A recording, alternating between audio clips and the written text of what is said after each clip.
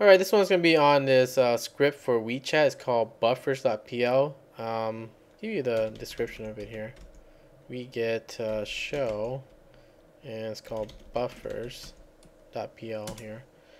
Basically, the description is a sidebar with list of buffers. So it shows you a list of the buffers, or aka channels that you have open or whatever.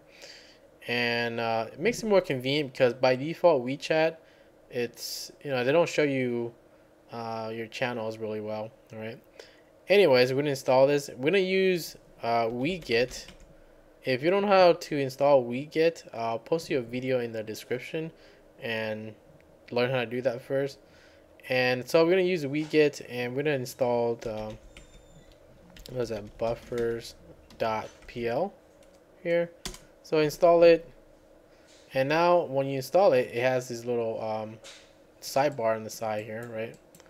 And basically these are the channels that I'm connected to.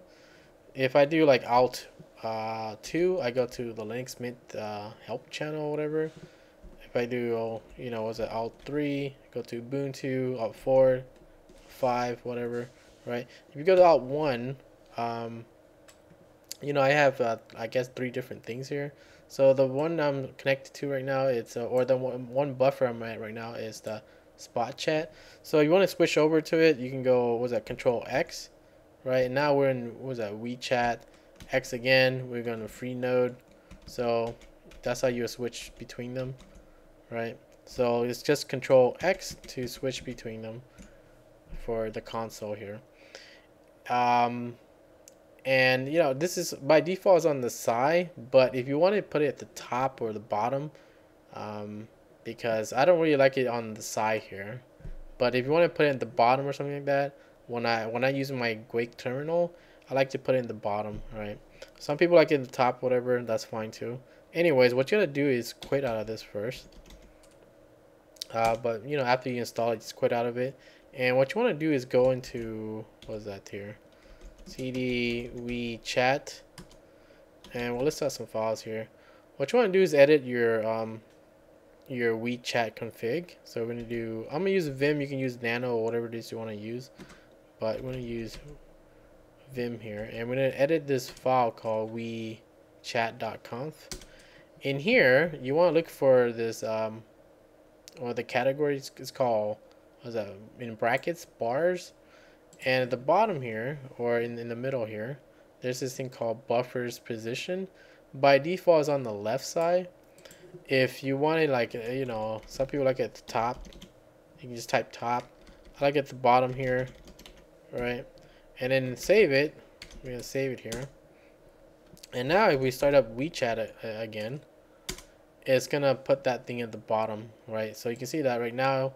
What we had in the side before now is at the bottom. So we have, what is that? Spot chat, WeeChat, and free node.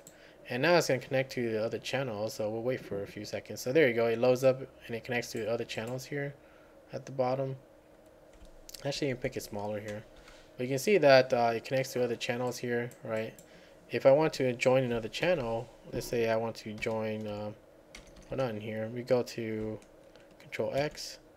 It's in free node. So let's say I want to join I don't know, FlexGet here, right? It's gonna add another one. So this is 6, so I can go alt 6. I can go there real quick, alt 2, alt 3, whatever it is. So I can skip around really quick instead of the default way, which I didn't really know what freaking channel I'm at until I looked at it closely.